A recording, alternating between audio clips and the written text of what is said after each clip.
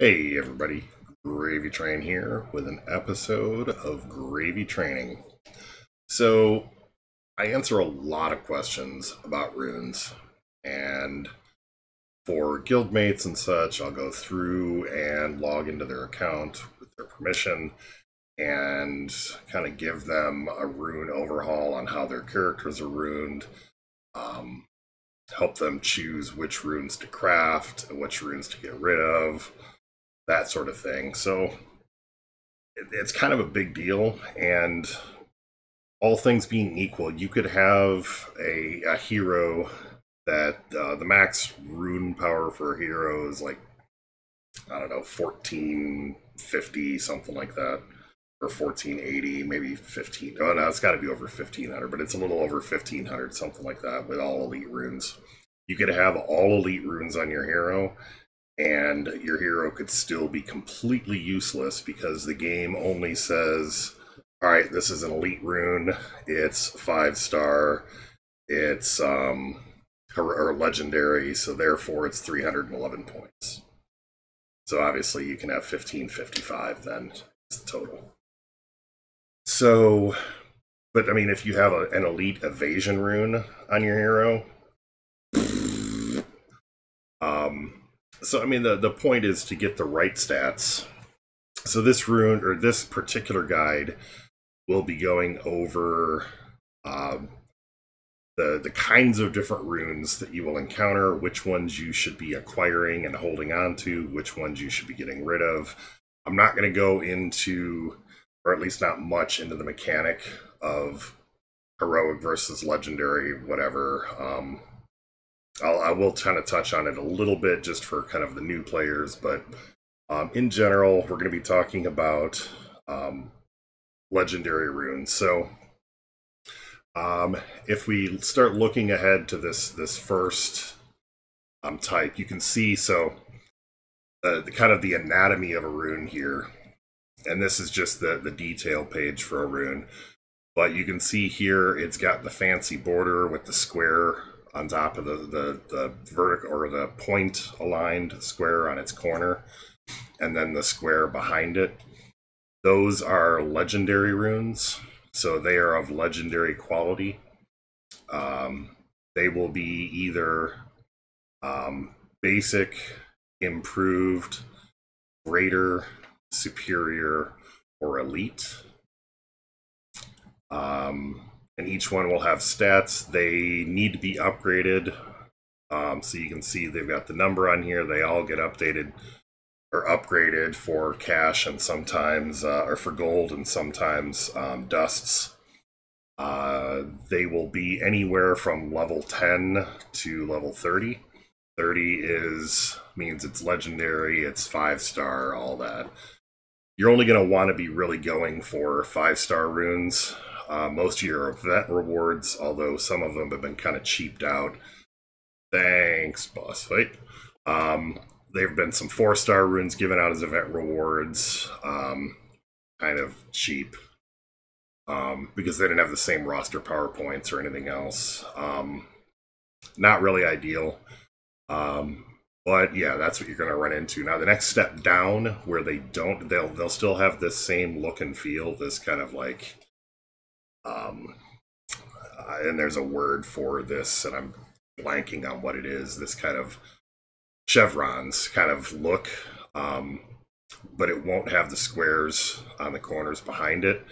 That's going to be heroic runes. As you're leveling up, heroic runes are fine. The runes that you get from the store and the rune packs are actually pretty decent deals if you can scrounge up the gems to afford them.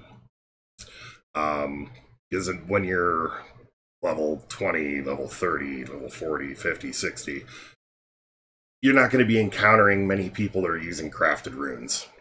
Even on my alt, and it's no secret that I spend money on the game, even on my alt, with spending money, getting all the stuff, I wasn't really crafting runes until I got to the level of superiors, basically in my 50s, 60s.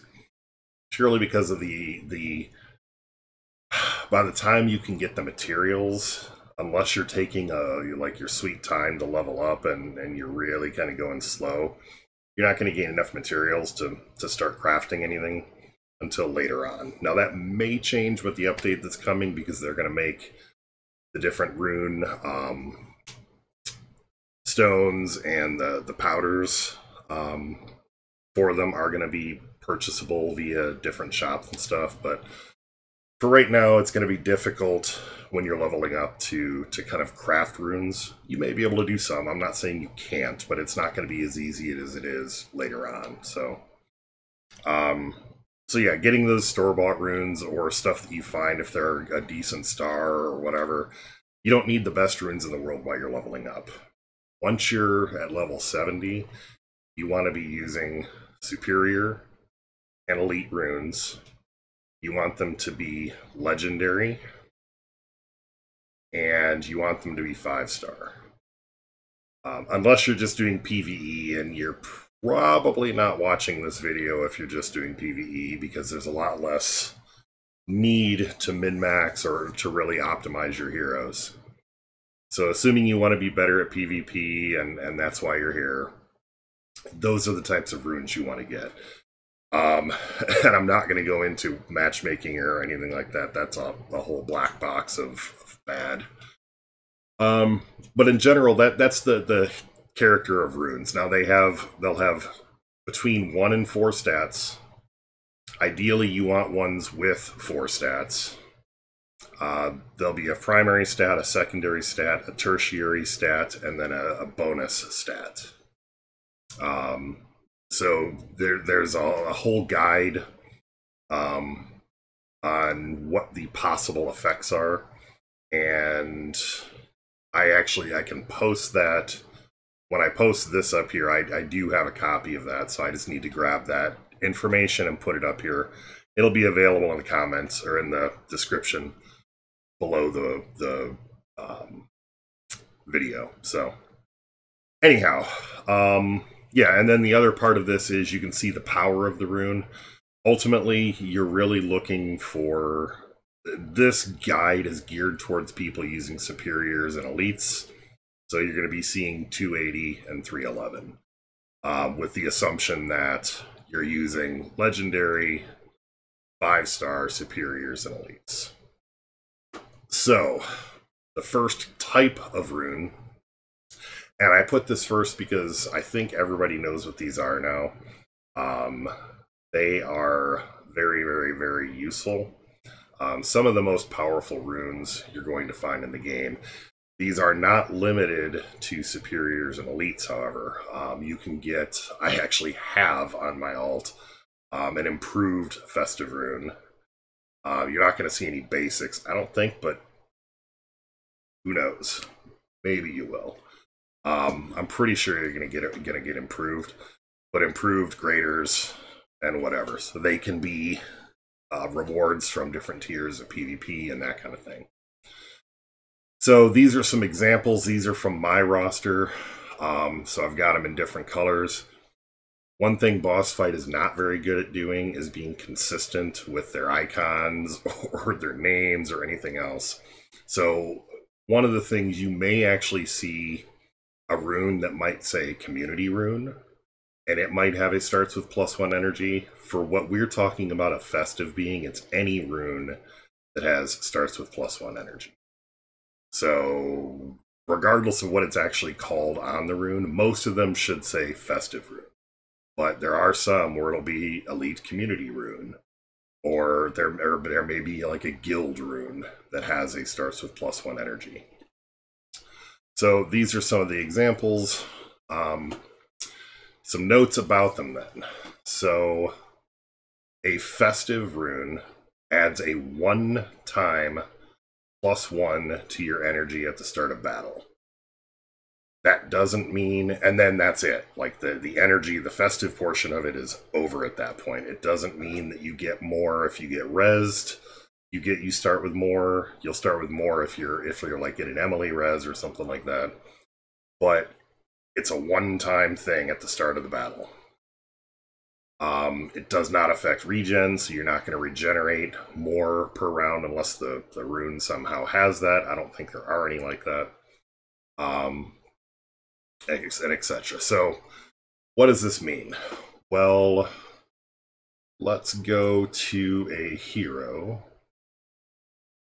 And here I am trying to click on the wrong thing.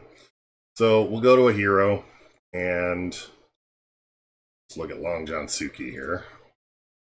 So you can see here now the S1, and here's another thing. Like I say, S1 always starts powered. The first attack, or the first item, because this will come up later, is the basic attack. So this is purely a basic attack, regardless of which hero. This first slot, the yellow slot, is always basic attack. Then you have powers here, or abilities here, specials. Special 1, Special 2, Special 3, or S1, S2, S3. And then if you just click on this, it doesn't show it. But if you actually click and hold or press and hold on the power, you can see where it says energy cost 5 turns, energy cost 4 turns, energy cost 5 turns. So the first ability always starts powered. So this one is always going to be available on the first turn to every hero, unless something stops it, like energy drain or silence or something like that. Second ability, some heroes' second ability or some heroes' third abilities will start powered, and they will say if they start powered. So let's see if we can find... yeah. So here's Bovis. His second ability, it specifically says, very last thing, starts powered. So you're not ever going to need to use a festive to make something start powered if it's already starts powered. The thing that you want to look at is the number of turns. So say I want to be able to use Blade Fury on the first turn with Long John Suki. So I know you start at 1 energy in round 1. Every round after that, you gain an energy. There's other ways to gain energy, but vanilla, assuming all you're doing is like basic attacks, that's what you're going to get is 1 energy per turn. So turn 1 is 1 energy, turn 2 is 2 energy, turn 3 is 3 energy, turn 4 is 4 energy. So this means that on the 4th turn, he will be able to use this ability. What a festive will do is, if I have 1 festive that I put on Long John Suki, I will be able to use this ability on round 3 instead of round 4. If I put 2 festives on Long John Suki, I'll be able to use this in round 2, not round 4. And if I put 3 festives on Long John Suki, I'll be able to use this effect round 1. Typically, when you're, not always, but when you're putting festives on a hero, you're putting festives on a hero so that they can use an ability right out of the gate. Some prime examples. Valken, everybody's favorite. You want to be able to use Steel Sharpens Steel, the S2 ability, round 1. So most people will, or I'll say most of the advanced players will have 3 festive runes on their Valken. And if we look here, festive, festive, festive. So that's my 3 festives. So round 1, I can do this ability. I can also do this ability, and this one starts powered. So that's effectively what festives are all about. The most extreme case is going to be somebody like Zen. I think I have mine pulled off of Zen. Maybe I don't. No. So Zen has an ability that has been a big part of the meta. So Enlightenment heals an ally, gives them haste, and increases their speed for a turn. So it makes a hero fast So in order to use this ability, you can see that it takes 6 turns, which means round 1, on round 6, it will be available. Unless you put 5 Festives on Zen, and then he can use it round 1. So this is all that it, or this is all, I say all, it takes this much to be able to do that with this hero by just using this hero, independent of other heroes. There's other ways to get energy, but that's the extreme case, is all 5 slots being Festives. So when you see you get attacked and you get rolled, or sometimes not, but typically you get rolled by a Zen team, this is what's going on. So that's Festives. Tank runes. So everybody's got to be pretty familiar at this point with tank runes, or you might hear them called taunt runes. These are a couple of examples. I think there are some elite taunt runes or tank runes out there. I don't have any. All of mine are superior. But there may be some elite that I just haven't seen or don't remember offhand. I know that they exist in all colors except maybe red. Although I think somebody said they had a red one. I've only got them in purple and green. Hopefully they release them. I've definitely seen them in yellow and blue. But so far, those are the ones that I have. And, I mean, they're typically going to be defense or health or something like that. Between the two of these, the green one's better. Defense is always better than health. Even in cases, really, where health does something else, I think defense is better. And the reason, and I brought this up in another video, when you get heroes that are, say the defense here with this rune, your defense was 10,000, and here your defense is 12,000 or 14,000, depending. Like if you've got guardian runes, it can really go up quite a bit. So say this goes up to 15,000. When you're getting hit for 30, 40, 50, sometimes 100,000 points of damage with like Jin or Malice or somebody like that, having an extra, even if this gets multiplied up to like 5,000, you're getting an extra 5,000 health as opposed to an extra 5,000 defense. The 5,000 defense is going to reduce that damage by significantly more than 5,000 health. That 5,000 defense is going to take that 25,000 hit that's coming in at you and drop it by more than 5,000 hit points. It's going to take 10,000 off of it, or it's going to take 12,000 off of it, or 50, whatever it is. It's going to remove a lot more than having the health. So that's why, and I've said it in a couple of other videos, that's the big reason that defense is good and health is bad. Because health is very one-dimensional. It's a one-time bonus, effectively. And it's just not as powerful of an impact as defense is.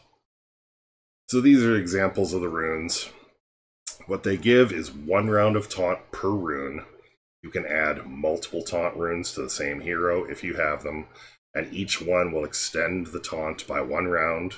Now remember that heroes like Hansuke and any of the other honor-bound runes, because of Bushido, they get double, or they get an extra turn on the effect. So 1 round of taunt becomes 2 for Hansuke, or Deadeye, or Yokohuna, or whatever. So 2 rounds for honor-bound heroes. Provides a defense buff, and that is similar to the Guardian rune, that is a scalar. It's a percentage, it's not a flat amount. So those buffs are strong. And that buff does get cleared when taunt gets cleared. So the buff gets purged, whether it's the defense buff and the taunt are effectively tied together. One of them gets purged, they both get purged. Kai hits you with his S1 and clears all taunts, your defense buff goes too. So these, and taunt, in case it's not clear, there are some heroes that can ignore taunt, or can ignore taunt under certain conditions, like, say, a demon, if they're on a team with Zolkod, they can ignore taunt.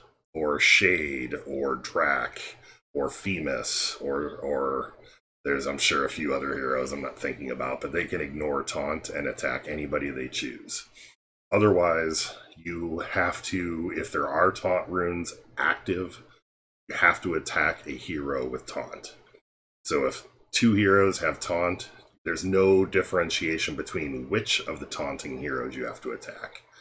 But you either have to attack one or the other of them, or one of the taunting heroes, or you need to get rid of the taunt before you can target another hero. Now, that doesn't mean you can't hit the other hero, but you can't target another hero. And that's pretty much all taunt does. It's very useful. It's a strategic point around controlling the flow of the battle. So one of the principles, you want the enemy to play to your tune. You want your opponent to have to play a certain way.